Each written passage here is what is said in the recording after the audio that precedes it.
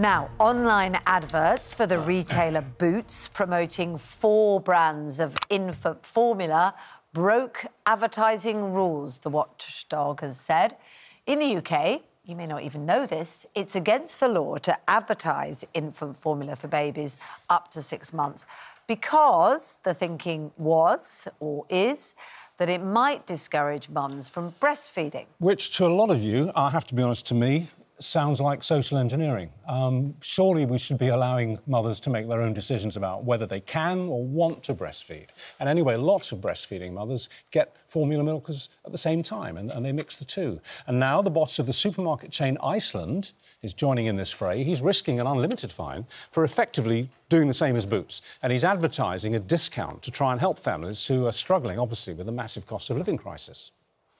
But since last year, the average cost of the cheapest baby formula rose from £8.40 to £9.39. That's a 10.6% increase. And the most expensive formula increased from £12.14 to £14.59. That's a 16.8% increase. So it's up, up, up. And this guy wants to bring it down, down, down. Richard Walker. The doctor agreed with my summary of it and the way that it's turned out earlier, that it is social engineering here, isn't it? Yeah, it is, and it's bonkers because I can price promote and advertise on vape products, on chocolate, on crisps, and yet I can't on infant formula. Doesn't make any sense. What do you think is the logic behind it? Well, you know, we've got to say that breastfeeding is obviously preferable, and you know that's scientifically the fact. And obviously, you know, any mum that wants to should be able to. But as you said, a lot can't. You know, there's gay couples or mums undergoing treatment for they cancer, can't express milk, adopting, or just can't. Or do you know what? They choose not to. And it's all about women just being in control of their own bodies, their own choices. OK, well, look, Dr Amir Khan, who Richard was referring to earlier, is here with us as well. We'll come back to you, don't worry. Richard. Dr Amir, we chatted to you about the principle of this, didn't we, earlier on in the programme. Just tell us where you think, from a sort of a careful, caring health perspective, this seemingly strange rule, on the face of it now, came from. Morning. Yes. So strictly medically speaking, there are advantages to breast milk over formula milk. Things like it can reduce infections like diarrhea and vomiting in babies. It can reduce the risk of sudden infant death syndrome, but it also offers some protection to mums. It can reduce the risk of breast cancer and ovarian cancer in mums as well. And I think, you know, in terms of what the NHS recommends, ideally, if the women choose to breastfeed, then they should be breastfeeding exclusively up to 6 months for the baby. But that isn't suitable for everyone, and choice is really important. If women do choose to breastfeed, they will have a lactation consultant initially who will help them do that. But if they can't, for example, if they're on certain medication that's passed on through breast milk, or if they've had breast surgery, perhaps for cancer reasons, or they may have twins or triplets, which make it very difficult to breastfeed, they need to be supported through getting infant formula as well. And infant formula has to be affordable. Right now, we're in a cost of living crisis. And I welcome the idea of discounts on infant formula to improve access to those families who can't afford to buy it currently. The one thing I would say, though, is I hope these are all being done for the right reasons. What we don't want are supermarkets discounting infant formula for a short period of time and then pricing it up again, where these families and babies have become established on the milk, and we don't want them then to not be able to afford it.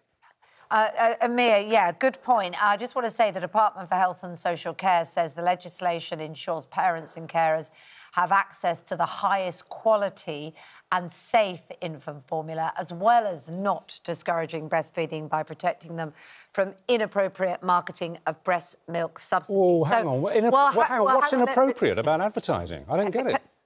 Sorry, so we're supporting... I just got to get there's a bit more, is that? Oh, sorry. Yeah, right. Don't worry. We are supporting families with the cost of feeding babies and young children through our Healthy Start scheme, which they say helps parents of children under 4 from lower-income families buy foods, including baby formula. So the broad principle... Sorry, Richard, before you come back in with all the throttle. The broad principle is, look, we have got systems in place, they say, which makes it affordable for those most in need. And what they don't want to do, for instance, if regulation gets stripped away, is have people buy formula from all over the place. Could be any kind of content. And as Amir said, which we've seen in other products when supermarkets get into wars, discounted for a short time through the roof on an essential product. Right, the floor is yours. Yeah, we don't want to price fight. We're not talking multi-buys. We're not talking short-term, bog-offs and sales. All I want to do in a neutral and informative way is communicate a permanent price reduction to our customers. That's what we've done. We slashed the price last week. And what's permanent in your world? Well, we forecasted it all the way through to the end of our financial year, so that's as permanent as How much have you knocked off? Over 20%. 20%? Yeah, so it's by far the cheapest in the market. And that's not a gimmick, that's going to stay for the foreseeable? Yeah, absolutely. There's unintended consequences of this law. Customers, if they come and shop with us, they aren't allowed free parking because that's seen as a promotional benefit.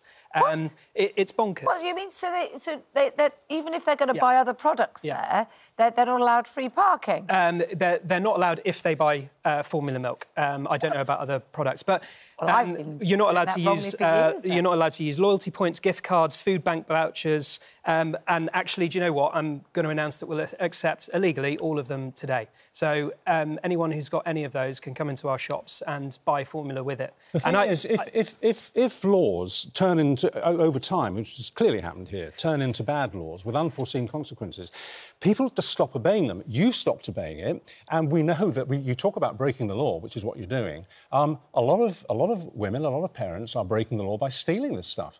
They want it, they need it, they can't afford it, so they're nicking it. Yeah, I mean, the Department of Health have given us a ticking off. They say Healthy Start vouchers. The values of those is a joke. They haven't gone up for 2 years. They're £8.50. I mean, that's almost half the price of a week's tub of formula, so it doesn't even touch the sides. And, we're joining the Metro's petition. We'd encourage people to look at Formula for Change on the Metro website. It's already had 40,000 signatures. I think these regulations urgently need to be reviewed. Now, there is going to be a cynic, of course, and maybe not a cynic, maybe a wise person, I don't want to prejudge, who says, you're here doing a fantastic thing to promote your shop, and people are going to think, what a good place Iceland is because of it. So it's a rather cynical ploy in a very bitter supermarket war to get people to come to you. Well, Iceland is a good place. We're in a cost of living crisis. It's not going anywhere. We surveyed over 500 of our customers with kids under the age of 1. 90% of them are worried about how they're going to feed their babies.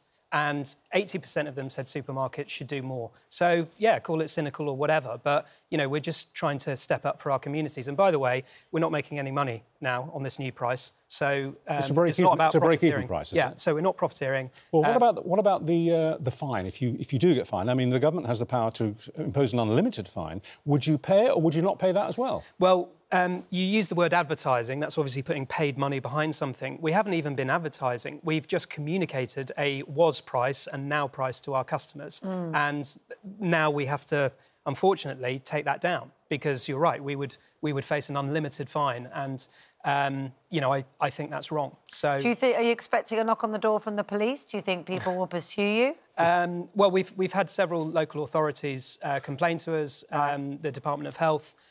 So yeah, they've all flagged that we did this illegally. I knew we did, but I think it was the right thing to do. Well, I have to say, I just feel really strongly that, I mean, irrespective of the points that you've made, I just think mothers have the right to make their own choice, and this is a manipulation of women and women's choices, and I think it's completely wrong.